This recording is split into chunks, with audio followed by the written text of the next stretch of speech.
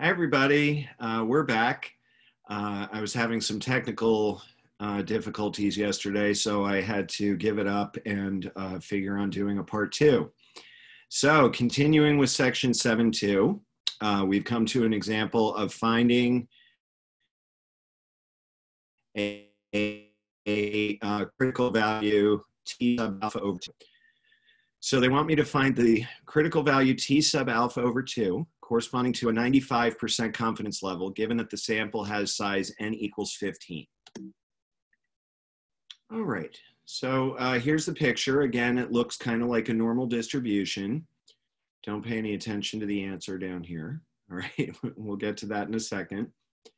So a 95% confidence level means, again, that 95% of the data is right in the middle, which means 5% is outside. That means 2.5% at the bottom and 2.5% at the top. Okay, and then the other thing I need to know is because n is 15, that means the number of degrees of freedom is one less than that, which is 14. So I'm going to show you two different ways to find this critical value. First, by using the table. This is table A3.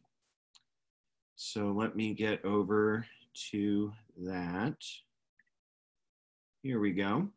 This is table A3. So you just need to know two things. You need to know what's the area in one tail. And we just said that's 0.025. And then down here on the side, you go down to the number of degrees of freedom, which is 14. And where that row and that column meet, I see a 2.145, which is how they got this answer here. So the t-score that cuts off the top 2.5% of the distribution is 2.145. All right, now if you prefer technology, I want to show you a website where you can find that t-value. If you go to Google and type in t-distribution calculator, you can see I've looked for this before. The first result that comes up is a site that I like called Stat Trek. So it's sort of like Star Trek except stat. So I'm going to click on that.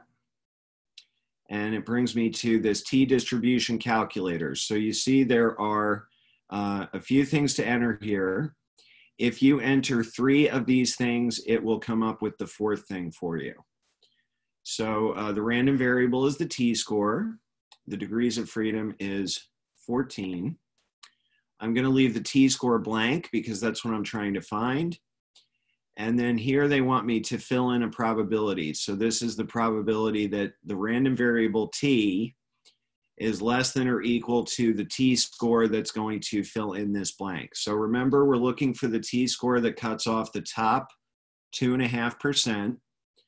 Notice the less than or equal, so you have to put the complement of the 2.5%, which would be 97.5%. And you can see I've entered that before. All right, so now if I hit calculate, it comes up with the same value as what I got from the table. There's also a way to do it with a graphing calculator. I don't have a graphing calculator handy right now, so I'm going to skip that and just say that if you're motivated to figure out how that works, should be able to figure that out with your owner's manual or Google. All right, so there we are. T is 2.145. And also from the table. Oh, and I will have a link to table A3 in the description of this video. All right, we did something almost identical to this in section 7.1. If you're given the confidence interval and you want to find the point estimate and the margin of error from the confidence interval, you do that the same way that we did in 7.1. The point estimate, which this time is X bar, is going to be the average of the upper and lower confidence limits. The margin of error, just like in 7.1, is going to be the range of the length of the confidence interval, the upper limit minus the lower limit divided by 2. This is the distance from the middle of the interval to one of the limits.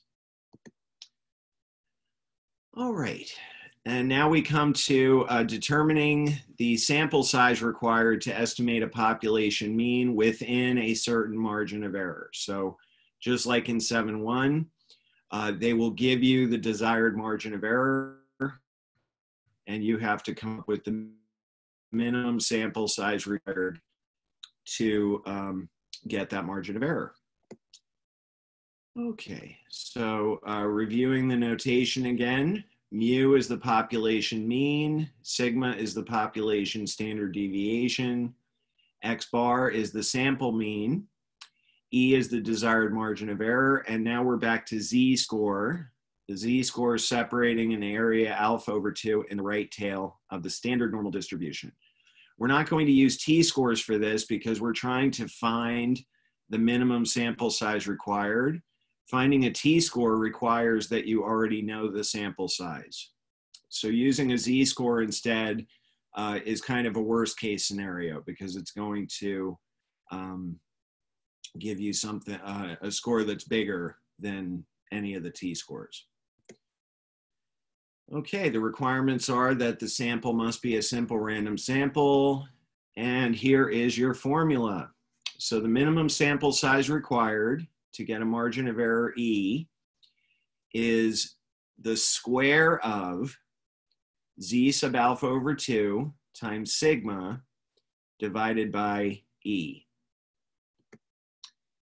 And just like in section 7.1, if the computed sample size is not a whole number, you want to round that up to the next larger whole number.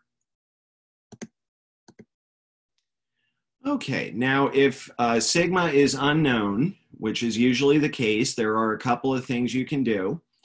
One thing is you can use the range rule of thumb that we talked about, gosh, I think that was back in chapter 3.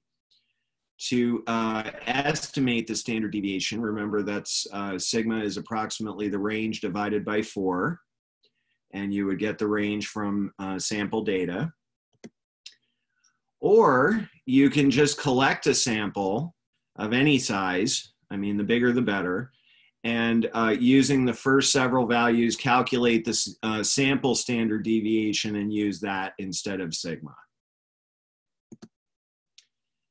All right, and another possibility is estimate the value of sigma by using the results of some other earlier study. So you have several options for estimating sigma. Normally you won't know it exactly.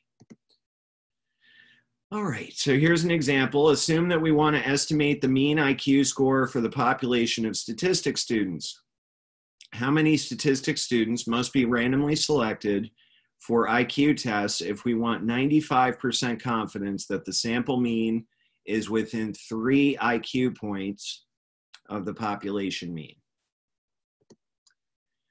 Okay, so remember, we've done this many times now. For a 95% confidence interval, the corresponding critical value for Z is 1.96. You can find that on table A2, which is the table that we were using back in chapter 6.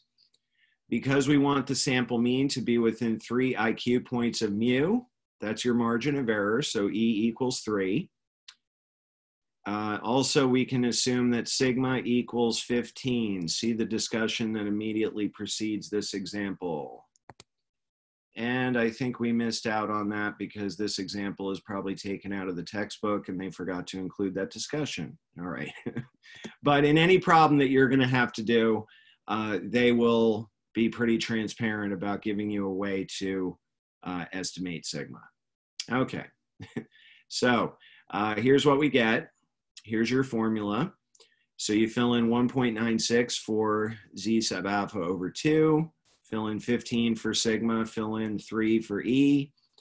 That comes out to 96.04, which, despite being so close to 96, we're going to round that up to 97. Because again, this means, this 96.04 means a minimum of 96.04 students. 96 students would not meet that minimum, all right? Comes very, very close, but not quite. So to be extra safe, always round that number up. It will usually come out to be a decimal, not a whole number. All right, so among the thousands of statistics students, we need to obtain a simple random sample of at least 97 of them in order to estimate the population mean IQ score to within 3 points. All right, now in the rare instances where sigma is known, then the confidence interval is constructed using the standard normal distribution instead of the student t distribution. So this looks just like the formula that we were using earlier. Remember that formula was E equals T sub alpha over 2 times S over the square root of n. So the only difference is you use your known population standard deviation instead of S, and you use Z sub alpha over 2 instead of T. All right, so here's an example. Use the 15 birth weights of girls given below, for which n equals 15 and x bar equals 30.9 hectograms. Construct a 95% confidence interval estimate of the mean birth weight of all girls by assuming that sigma is known to be 2.9 hectograms. Okay. So it was actually very nice of them to tell me X bar because since they've given me all the sample data, we could have figured that out. All right. I've actually seen many problems where they give you the sample data and they don't give you either X bar or in that case, it would be S. And so you have to calculate both. I'm not sure if your book does that. But that is a thing that I see done.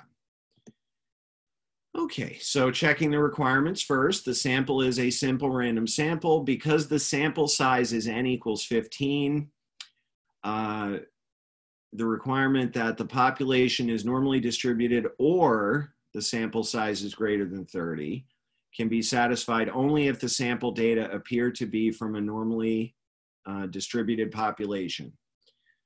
So here they're going to go into a section that we didn't cover called, I think it's called Investigating Normality from chapter 6. So I would not give you a problem like this. Here, this is something out of, or I think it's called Assessing Normality, all right? So the type of problem that I would be more likely to give you, it would just come right out and say that the population is normally distributed. Okay. Anyway, once you're happy that those requirements are satisfied, you use your formula, Z sub alpha over 2 times sigma over the square root of n. Because we're looking for a 95% confidence interval, Z is 1.96. Sigma is known to be 2.9. N is 15. This comes out to be 1.4676. All right, so the 95% confidence interval would go 30.9 plus or minus 1.4676.